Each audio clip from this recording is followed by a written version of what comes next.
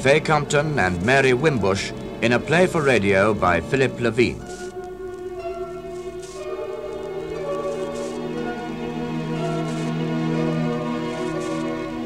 The Companion. Miss Danby! Miss Danby! Oh, where's my stick? Coming. Where have you been? Outside, Mrs. Harcourt. Emptying the bin. It's a glorious afternoon. Didn't you hear me call? I walked down the garden. It's simply lovely. Mass of colour. Are you sure you wouldn't like to get up? The fresh air would do you the world of good. Would it now? But if you're such an authority on my welfare, Miss Danby, where are my capsules? My vitamin capsules. Oh, come along, woman. You've been here nearly a month. You're familiar with the routine by now, surely. I'll get them, Mrs. Harcourt. Here you are. No water? Oh, sorry. Is your memory going, Miss Danby? I don't think I pride myself that in spite of my age and infirmity, I'm in full possession of my faculties. Here. My mind is extremely alert, wouldn't you say? Oh, remarkably so. Are you being facetious? Oh, no, I promise. I hope not, Miss Danby. I never tolerate rudeness of any sort. Certainly not from a paid companion. You're extremely fortunate, you know. Jobs aren't easy to find at your age, are they? What were you doing before you came to me? In some office, weren't you? A clerk. The firm switched to computers and Pity you never married, Miss Danby. Oh, well, there was Of course, to marry well, one needs background and looks. Have I shown you those photographs of me as a girl? Yes, you have. I was inundated with proposals, but I chose wisely. Harcourt left me well provided for. You're very fortunate, Mrs. Harcourt. I might agree if I wasn't plagued with this rheumatism. Oh, if only you'd get out a little more. Dr. Palmer said... Talk sense, woman. How can I get out when I'm confined to my bed? Where's Tabitha? Oh, on the landing. Ah, my little pet. Come on, up here. There's a good girl.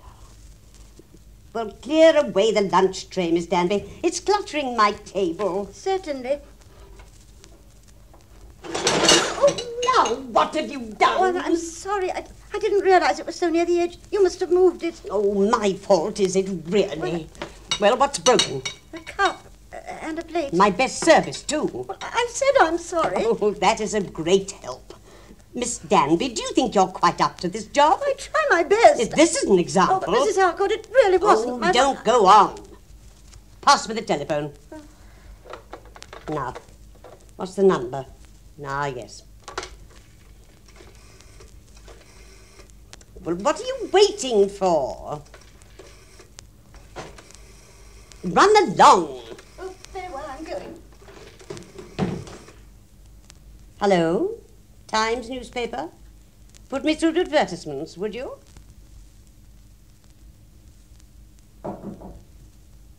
Yes? Mrs. Harcourt, there's a Mrs. Price to see you. Oh, don't just stand there. Show her up, Miss Danby. Would you come up, Mrs. Price? Thank you. This way. Thank you. Mrs. Price? Yes. That'll be all, Miss Danby. Oh, very well. This side, Mrs. Price. Draw up a chair. Thank you. Now. Oh, what a beautiful cat. It is a Persian, isn't it? She is, indeed. Never seen such a coat. Yes, it is rather splendid. And now... Oh, shall I straighten your pillows before I sit down? You don't look too comfortable. Oh, thank you. Yeah. Oh, and perhaps I should close one of those shutters. Direct sunlight can cause eye strain. That's very thoughtful of you. Yes, well, I'm sure you've enough to contend with without unnecessary irritations. Do sit down, Mrs. Price. Mm-hmm. Now, I have your letters somewhere now. Ah, here we are. Yes, most impressive. And your references. One might imagine you've written them yourself. Hardly. This Mrs. Ryder, was she your last employer? No, her sister. My former employer died suddenly. Heart attack. How distressing. Yes. She was bedridden, too. How long were you with her? Nearly 5 years. And before that? I was married, my husband passed away, and there were debts. I fully understand. Left high and dry without a penny. I had no qualifications, and it isn't easy for a woman of my age. I'm sure not. I've seen so many. Though I must say you're somewhat different from the usual run of applicants. Your clothes extremely tasteful. Expensive, too, by the look of them. Oh, you surprise me. I make most of them myself. And you're well-groomed. Hands are nicely kept. I like that.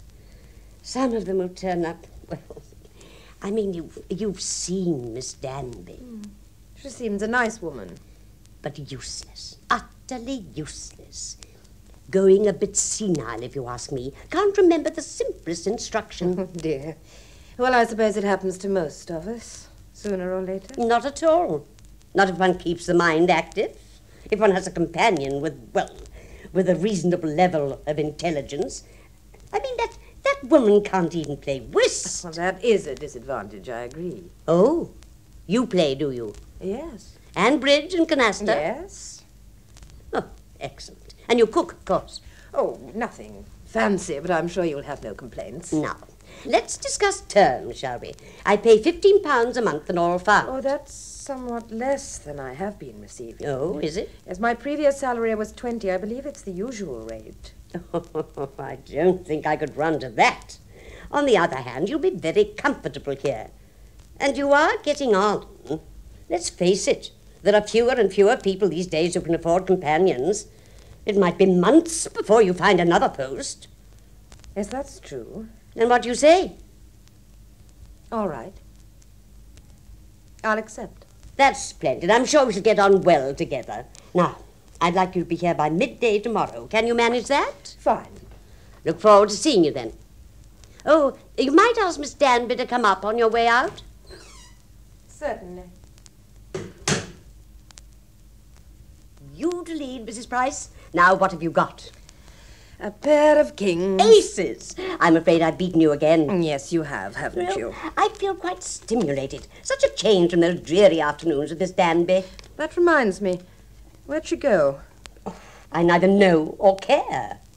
Hardly been gone a week, and I feel like a new woman. You're so understanding, Mrs. Price, and so very attentive. Well, that's what I'm paid for, isn't it? After all, you've given me a home. You can't imagine what it's like to be without roots. Oh, but I had a very trying life. Lived at Barnes at one time, when Harcourt was alive. Gorgeous house, but the servant problem made things impossible. So we came here. Harcourt was in the city, you know. Oh, yes? Stockbroker, such a dreary occupation. You've no children? No, I'm more or less on my own. Something wrong, Mrs. Price? No. Thought you looked a little pale, that's all. Oh, really? Where's my mirror? Here? Thank you. Yes, I think you're right. Perhaps you call Dr. Palmer. Certainly. His number's on the pad downstairs. See if you can look in this evening. Meantime, I'd rest. Would you like to read? Yes. Pass me my book. Which one? The novel, Chance Meeting. Oh, I think you've finished that. Oh, have I? Well, you asked me to put it back on the shelf. Well, it's here if you want it. Is the bookmark still in it? No. Then I must have finished it. There's your bookmark. In this paperback, the Agatha Christie. Oh? You're halfway through it. So I am. Oh, look, I don't think I'll read after all. I'll have a sleep. Oh, I shouldn't worry. We all forget things. Don't you forget to call Dr. Palmer. No, I won't. I'll telephone and ask him to call this evening.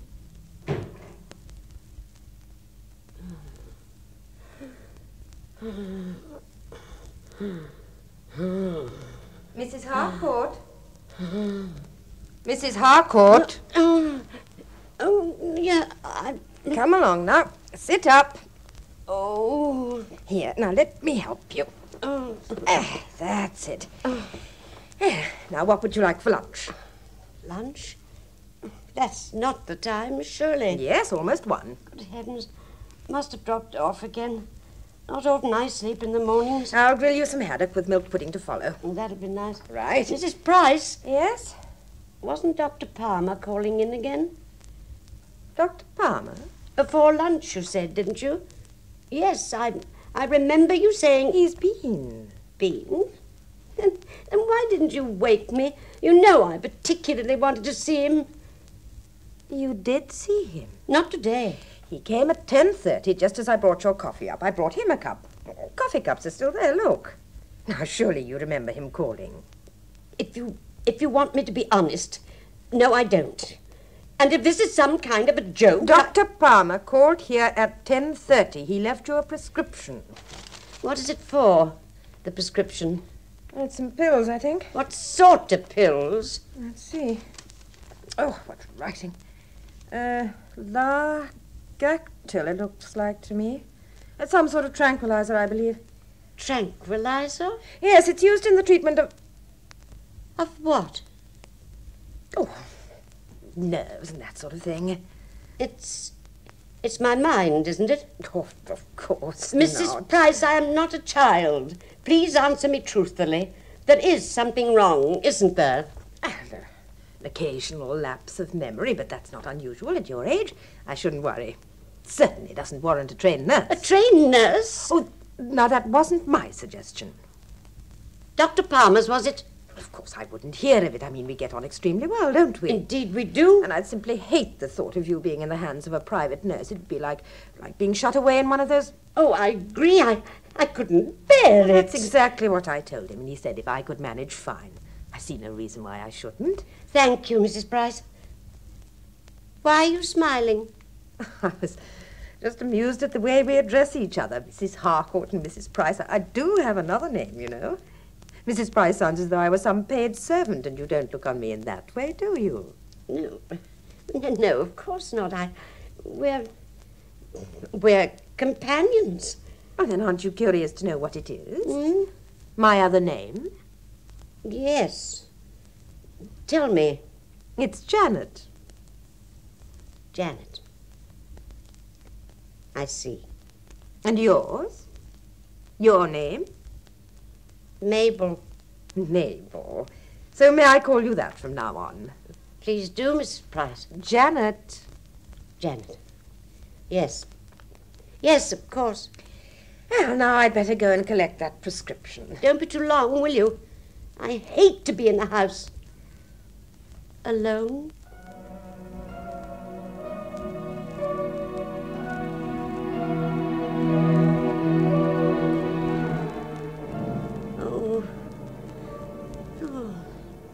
Tabitha. I must have dropped off again. Where's Mrs. Price? Janet. She's back by now, surely. It's only a few minutes to the chemist. Someone there. She's back. Janet? Janet? Is that you? Janet? Are you there? There's someone there. I'm sure of it. Soon see. Where are my sticks? Ooh.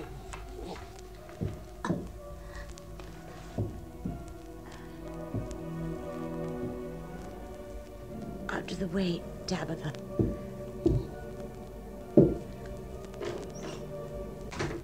Janet! Mabel? What on earth? Why didn't you answer me? It's pretty obvious. I've just come in. But I heard you. Now, will you come along back into bed or you'll catch your death? I tell you. Now, come I along. heard Let me someone help on you. the landing. Come along. Oh. In you get. Oh. There we are. Well, it certainly wasn't me. You heard me come in. I've been to collect your prescription. Here. It was you. It must have been. Why are you lying to me? If you think that, then there's nothing more to be said. Perhaps Dr. Palmer was right after all. You should be in more capable hands. I'm sorry, Mabel. No, wait. No, Mabel, the more I think of it... You wouldn't go. You couldn't. A nurse would be so much better. I don't want a nurse. Well, I don't know what to say. I shan't forget you, Janet, I swear. I'm no one else. It'll be yours, Janet. The house, my shares, everything, I promise you. That isn't necessary. I'll call my solicitor this afternoon. I would rather you didn't. No, I insist. An act of good faith, you might say. Hand me the phone. He can bring a clerk, and we can draw up a new will in a matter of minutes. Well, of course, if you really want to. Well, I'm sorry if supper's a little late, but I thought I'd better wait till your solicitor left. I told you it wouldn't take long. Yeah, well, I hope they didn't excite you. Dr. Palmer felt you should have left it for a day or so. How did he know? Oh, I mentioned it when he dropped in before tea. Oh, what's wrong? Nothing. But you're trembling. What is it? I don't remember Dr. Palmer calling today. When did you say it was? Before tea? Well, now, don't you worry about it. But before I become forgetful, I must close and lock these shutters. The shutters? Why? Well, Dr. Palmer thought your eyes seemed a little strained, so he suggested I close them for a day or so. Oh, really, Janet? Well, if you want to disobey him. Oh, no. Close them if he says so. This fish tastes a little odd. Does it? Let me see. It smells all right. No, you're not going to leave it? No. It's probably just me. Well, I'll be downstairs. I have a few things to do. Call me if you need me. Yes, Janet. Now, Tabitha. What you want? Some fish, eh? Well, you're welcome to it. Go on, then. Quickly. Before Janet gets back.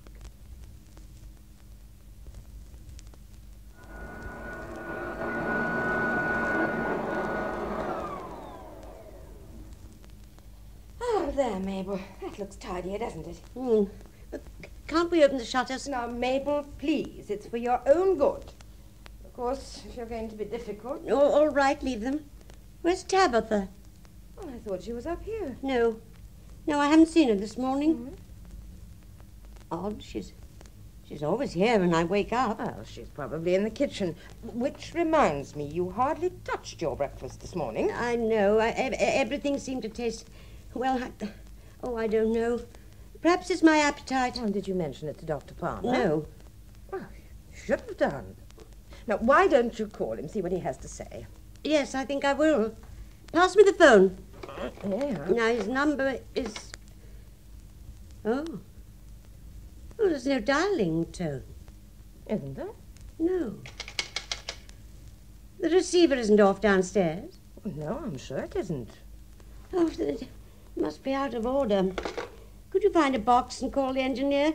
There's one near the church, a few minutes from here. Yes, of course. And when you get back, see if you can find Tabitha.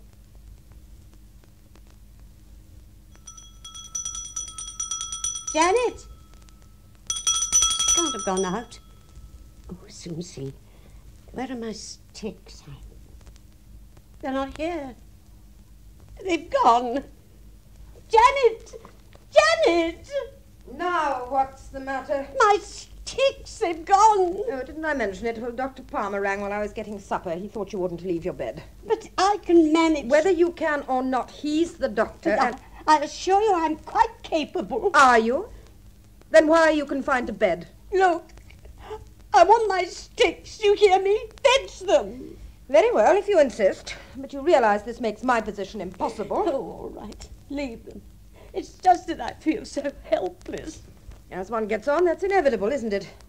But there are people far worse off than you, Mabel. At least you've a home. No financial problems. Oh, that reminds me. There's some bills to pay the butcher and the dairy. You pay by cheque? Yes. Pass me my bag. Yeah. Where are the bills? They're downstairs. Don't worry. Just sign your name. I'll fill in the amounts later. Really, Janet, you don't expect me to sign a blank cheque? Why not? I imagined you and I were companions, that you were someone I'd trust implicitly and whose trust I could expect in return. I see I've been mistaken. Where are you going? To pack. Pack? But you're not leaving? How can I possibly stay on now?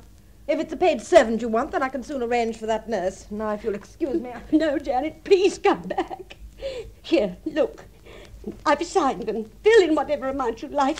There. Are you happier now? Go on, take the checks. Well, I hope you can meet them. Of course I can. There's enough to cover those bills. 1,000. Well, there's more than enough in those accounts, I promise you. Though I don't seem to have had my statement this month. Usually here by now. Oh, they occasionally get behind. I expect it'll arrive in a day or so. Oh, it's stifling in here. I can't bear those shutters closed. I'll talk to Palmer. I wish he'd called. I'll ring him. Yes, I'll ring him. If I can reach the phone. Ah! Now, let's see. His number's... There's no tone. But it must be working. Janet said, yes, she said Palmer rang up. But how could he? If it's still out of order. She lied to me. She must have done. She's been lying to me all along. There's nothing wrong with me. My mind isn't going. I'm perfectly sane. She did it deliberately. Why? The will. Those checks. Oh, God! She's trying to... Yes. That fish. Tabitha. I must get help. If I can get downstairs to the front door, Oh. You can walk. You know you can. Now come along. It's not very far. That's it. Nearly there. It's locked. She's locked the door. Open this door. Do you hear me, Janet? Open this door. Janet! Come along, Mabel. Wake up. Your tea. Your early morning tea. Keep away. Keep away from me. I'll leave it I here. don't want it. I shan't drink it. You lied to me last night. Palmer never rang up. You've been lying to me all along. I know what you're trying to do. Do you? Yes. You forced me to alter my will. Forced you? But I'll change it. I'll call the police. How? You've no phone, no sticks. The shutters are locked and bolted. You could scream your head off and no one would hear you. Horrifying, isn't it? Oh. In fact, all I have to do now is to lock that door and go off for a few days. No, you wouldn't. I must say I've been sorely tempted. You're a garrulous old woman without a thought for anyone, but fortunately I don't need you or your money. I've enjoyed this little charade, but I really can't leave Kate on her own for much longer. Kate? My companion. Oh, you're not acquainted, but God knows she's suffered enough at the hands of people like you. That familiar advert appearing every 3 or 4 weeks, that's what brought me here. Every time I saw it, I couldn't help wondering. I shall prosecute you. That's what I shall do. On what grounds? Oh, I'll admit Dr. Palmer only called once. I collected the prescription from his surgery. But you said... I'm afraid our conversations are merely hearsay, not evidence. This is my solicitor. But you called him. I didn't. And as for your checks, I've paid the bills just as I said. You tried to poison me. All I did was to omit the seasoning. Then where is Tabitha? She's right here. Oh. I put her in the garden and she's never been happier. No, Mabel, I don't think you'd have much of a case. So very clever, aren't you? But I caught you out. Well, I hoped you would. The phone was off the hook downstairs, and I deliberately made the mistake about Palmer. That was the purpose of the exercise. So what have you proved? That you can frighten a helpless old woman? Ah, you're not that helpless, Mabel. But you are vulnerable. There may come a time when you will need someone. Just think about that when you employ your next companion. That reminds me. And what about you? You might have given me a heart attack. Oh, your heart's fine. I checked with Palmer. There's nothing wrong with you that a spot of exercise wouldn't cure. Well, perhaps I did go a little far, but in the long run you may thank me. Thank you? For what? Well, I think you'll agree you're the perfect victim, Mabel. Perhaps I've saved you from being murdered. Hello, The Times? Give me advertisements, please.